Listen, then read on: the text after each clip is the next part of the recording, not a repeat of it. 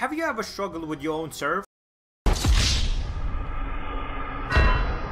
Do opponents seem to return your every serve easily? I know just how you feel, and we can fix it today. Today I will share 3 simple tricks that will help your game and why serving short is overrated. Let me tell you a quick story. This is me, back in 2012 when I first started playing for national team. And back then I really struggled against international competition. But one time we went to Hungary and I sucked even more. But when I thought all hope was lost, and as a kid you become scared of trying new things whenever you're in a competition setting. I just started trying out different stuff. It just seemed that it started to click for me. I went on to win my group, beating everybody in it, and I even beat this guy. We all know it's very important to serve short, to have at least 2 bounces on the table. What I'm talking about is not a long serve, not a short serve. It's a serve that has a second bounce just outside the table or on the line of the table.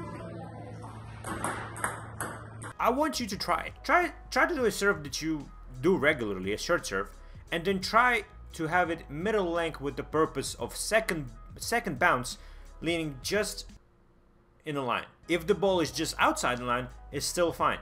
It still counts as a middle serve. This will not only make your opponent confused about whether he should attack or chop, but also can set you up for your next attacking shot. Because playing short after that ball is kind of tricky. When I injured my knee and I couldn't move a lot, I was looking for ways to improve my game without much effort. Short serve is very helpful, but when you can't move as much as me, I basically shot myself in the foot and had to play short after my own short serve. But you can make your opponent make mistakes, but just adding this one little thing in your serve. Just like we did with the middle length serve, try to add more speed to your serve. I believe that this is a very underrated element of any serve, but whenever we serve short, we expect the ball to kind of have a slower bounce. But when you serve a middle length serve but also add a lot of speed to it, you just set up yourself for success for the next attacking shot. Because serving short will be slow, you're gonna give your opponent a lot of time to receive it. When you have a lot of time in table tennis, you're quite comfortable. What we're trying to do is make our opponents uncomfortable, so trying to add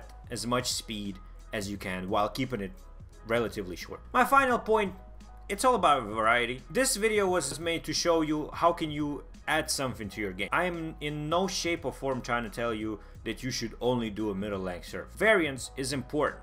Keeping your opponent guessing is important. Spin, speed, and length are important. This video was rather trying to help you out, encourage you to try something new and add something to your game. Hopefully you enjoyed the video. I'd appreciate if you subscribe and like the video.